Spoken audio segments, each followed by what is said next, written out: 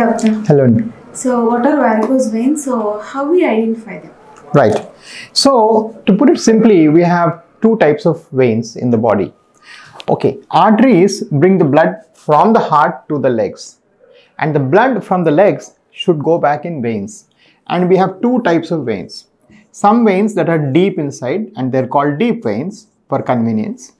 And there are some veins that are under the skin, and they're called superficial veins.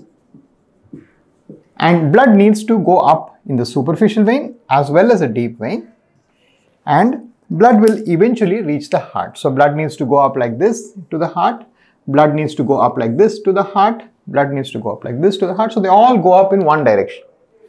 If for whatever reason there are some guarding valves here at this junction between superficial and deep vein, it is called junction.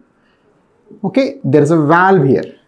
If for whatever reason this valve doesn't work properly, blood instead of going up will come down and reaccumulate in your legs.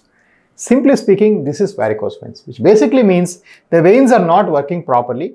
The valves are incompetent, which means they're not working. Therefore, blood is coming back and reaccumulating in your legs. Sometimes, if the person is thin, we can see them as visible large veins on the skin surface. Sometimes, if the person is little obese or is very dark skinned individual, we may not see it superficially, but definitely they also have varicose veins. Bottom line is, these veins are not working, blood is not going up, blood is coming down and reaccumulating in your legs. Hence, we also use the word venous incompetence.